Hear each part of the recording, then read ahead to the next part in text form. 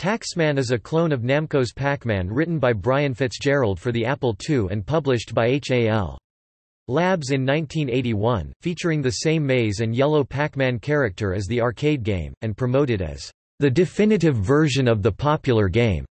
HAL was asked to stop selling Taxman by Atari, Inc., who owned the home rights to Pac-Man.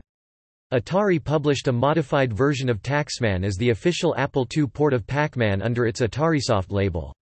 HAL Labs then changed the mazes and some of the graphics of Taxman and rebranded it as Taxman 2 in 1982. Fitzgerald publicly released the Taxman source code in 2015.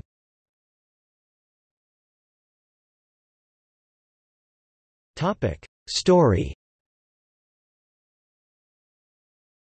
Taxman is set in the land of Tonstoffel, in which the citizens are in revolt and rioting in the streets, and the player passes through tax centers in each precinct to pacify the rebels.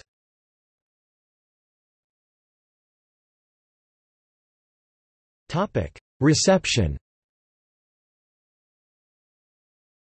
Carl Westerholm reviewed Taxman in the Space Gamer No. 56. Westerholm commented that I definitely recommend this game to all who waste too many quarters at arcades, as it is just as addictive as the original.